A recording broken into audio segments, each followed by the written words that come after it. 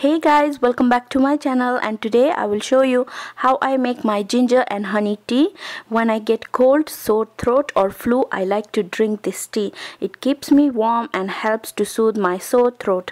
So let's begin without any further delay, shall we? In a mug, add 1 tea bag, 3 to 4 slices of ginger, 1 teaspoon of honey and 1 cup of hot water. Now stir it well for 10 to 15 seconds.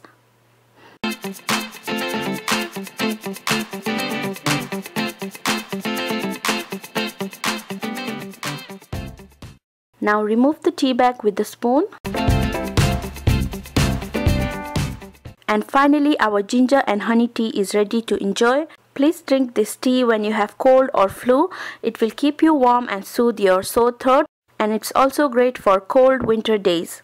Please stay healthy and look after yourself, and please like this video if you find this tutorial helpful, and please make sure to subscribe and share this video to show support. Okay friends, see you guys soon. Bye bye.